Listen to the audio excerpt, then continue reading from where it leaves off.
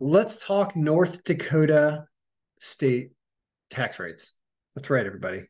Just back from taking my kid to hockey practice, and we're going to talk about a sport that they play in North Dakota, which is hockey. But we're actually going to talk about payroll. We're not really going to talk about hockey.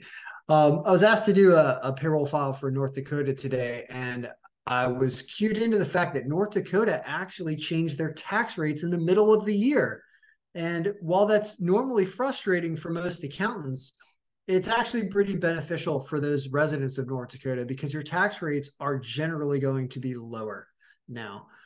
They condensed the tax rates, and so the new formula for North Dakota only has three different pockets of tax rates. And I kind of wanted to show how that formula is generated. I want to show everyone how that's generated. Basically, so there's only three different tiered levels. The numbers are slightly different depending on what your status is and which W-4 you filled out. Sometimes you'll fill out a W-4 that's an older W-4 prior to 2020, it's called. And if you filled out that W-4, then you can put allowances on it. But if you filled out a new W-4, it doesn't have allowances, but it has other different questions. So you can fill it out either one. And basically, here's what the formula looks like in general.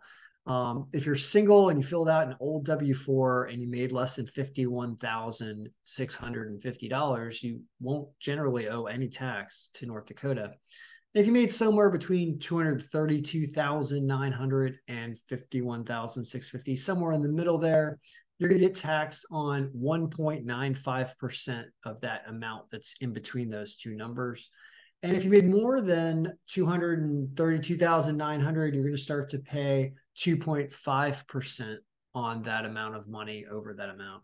So there's a bunch of different formulas for each different status. They're all here in the payroll file, but it's retroactive to January 1st. So you probably over withheld slightly for your employees because this is a retroactive change, meaning they issued that change in the middle of the year. So you weren't doing anything wrong if you were withholding at the higher rates earlier in the year. However, that just means that people in North Dakota will probably get a refund, but you can also adjust those retroactively. And so I kind of wanted to show some things that we can do here in this payroll file, because if you adopted this payroll file in the middle of the year and you wanted to change what the federal or what the North Dakota state withholding was, there's a couple different places to do it.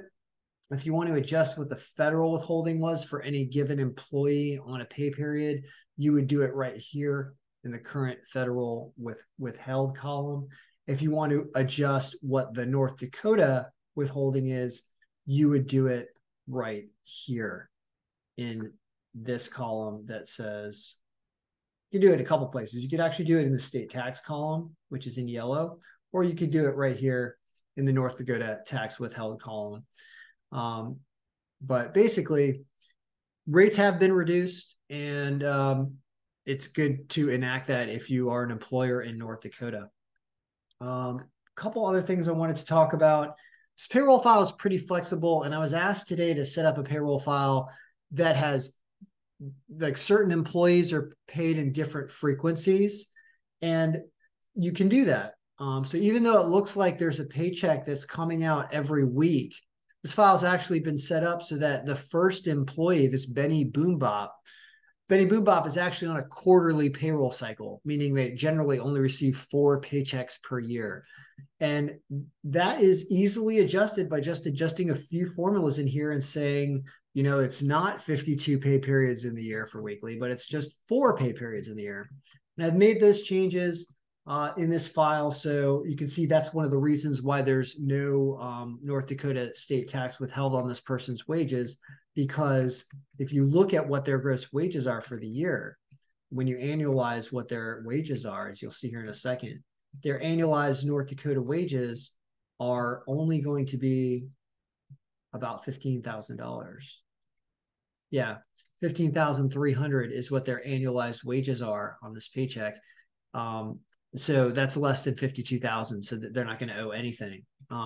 If you were to change that and say instead of 4 pay periods, that's where that number is here. If they were actually getting paid weekly, you change that, you'd see all of a sudden that they would owe tax. They would have to have some tax withheld.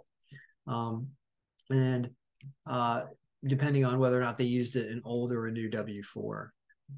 But we're not doing that. So I just want to show you how flexible this file is, that it can really allow for you to set your employees at any payroll cycle all within the same file, and all of the reporting is just going to flow seamlessly. This is for an agricultural business. So you fill out a 943. This is what the 943 looks like at the end of the year. It fills itself in automatically. Also has North Dakota state reports by quarter. It's got pay stubs in here. So we click on the pay stub. You just change the employee name or change the pay period date, and the pay stubs just automatically change, and they keep year-to-date totals over here. Just everything works really, really seamlessly. And this is one of the products that, to be honest with you, this is one of the products that I am most proud of. I mean, I do a lot of different Excel creations. Many of them are related to sports predictions and stuff like that. Sometimes those work well, but this one helps small business owners that don't want to pay a lot for that muffler. As I always say, you don't want to pay a lot. You want to handle your payroll yourself. You want to get an idea of where you're spending money and what your employees are doing and when they're working. This file takes care of all of that. And I mean, there are people that are not highly IT literate, not Excel specialists, not programmers, and everybody says the same thing to me. They're like, yeah, this thing's so easy to use. I'm really happy with it. So I don't mind putting the effort. It's a full 50-state version. I can do any state and the Virgin Islands, any payroll cycle, any type of business. It does not matter. Whatever you need, I'll help you out. And it's like $150 for the whole year. So I just want to do a video because North Dakota did change. And I wanted to document a video showing the new rates here in North Dakota. And if you're interested in a payroll file, you can go to kenbraverman.com and pick one up for yourself, and I'll get in touch with you and customize the file for you so that it works for your business. So that is this file. There's a lot in here, but it works. So good luck, enjoy. I have not been to North Dakota, but now I have a reason to go. It's the only state within the continental United States that I have not visited.